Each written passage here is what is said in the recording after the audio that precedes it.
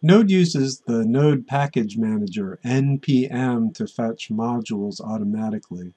And before we can use the Node Package Manager, we need to install Git. So let's begin by installing Git. And Git download is on github.io. And I'm going to look for the Windows download because I'm on a Windows machine. So Git for Windows, and then I'm going to download. They have Mac and Linux versions as well. And I'm going to go ahead and run the executable as soon as it finishes virus check.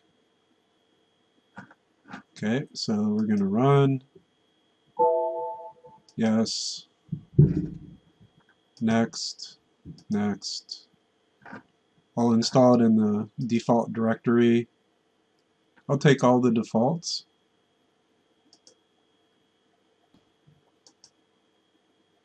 And then on this one, I'm going to check use git from the Windows command prompt, and this will add git to my path. NPM needs that. And then I'll use the standard defaults for these things. So that was relatively quick. I'm not going to look at the release notes. And then to verify that things are working correctly, I'm going to start a command shell.